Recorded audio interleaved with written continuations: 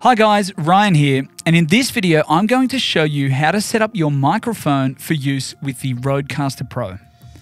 After you've plugged your microphone into the appropriate XLR input on the back, press the numbered button above the fader to access the sound settings.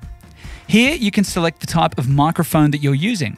I'm using a Rode Pod mic, so I'll select that.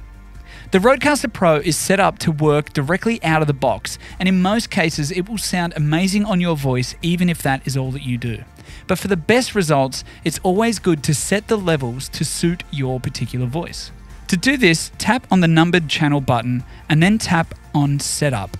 From here, you can adjust the preamp level by just using the plus or minus buttons, and the idea is to get the level bouncing within the green highlighted section just like this. If you have more than one microphone, do the same process for each, getting your guests to speak into their microphones as you set up the levels. Happy podcasting.